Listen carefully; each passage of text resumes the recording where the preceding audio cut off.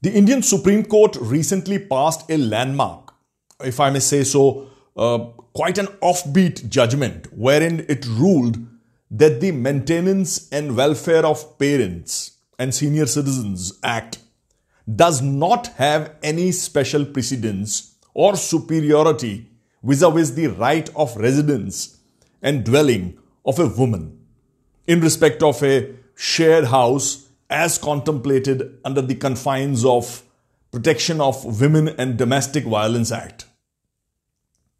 The progressive judgment was authored and delivered by Justice Dhananjay Chandrachud in a civil appeal titled S. Vanitha versus Deputy Commissioner, Bengaluru Urban District. The crux of the ruling being that a legal right of a woman to have a home and shelter or dwelling where it is a shared household cannot be undone by an order of eviction prompted on account of a summary procedure under the Senior Citizens Act. Beg your pardon. The judgment of the Supreme Court, opines that under the Senior Citizens Act 2007, there is an enabling authority to order an eviction if it is necessary and expedient to ensure the maintenance and protection of the senior citizen or a parent. Eviction, in other words, would be an incident of the enforcement, of the right to maintenance and protection. However, this remedy can be granted only after adverting to the competing claims in the dispute. It was necessary to review that the situation in the instant case related to the eviction of the daughter-in-law, said the Supreme Court. And the court went on to settle that allowing the Senior Citizens Act 2007 to have an overriding force or effect in all situations, irrespective of competing entitlements of a woman, to a right in a shared household within the meaning of the Protection of Women from Domestic Violence Act 2005 would defeat the object and purpose which the Parliament sought to achieve in enacting the latter legislation.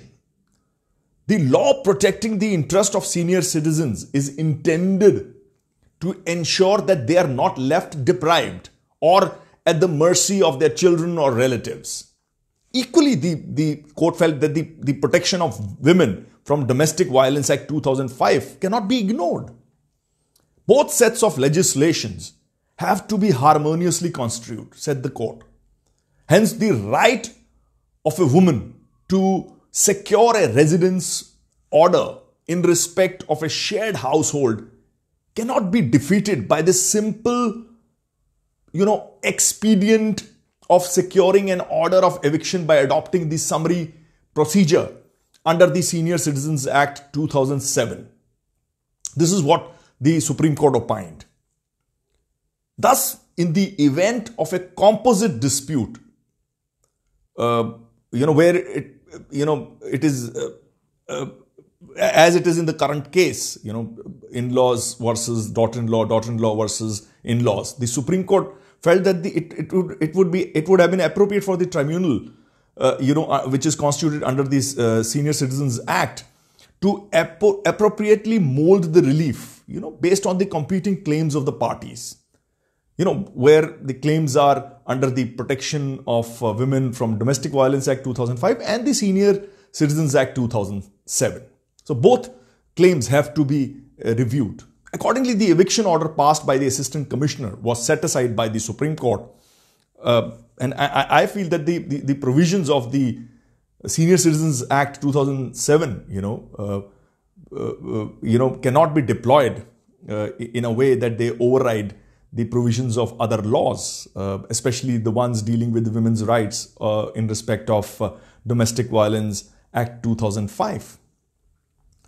So, another victory for the daughters-in-law. Women power is clearly in play.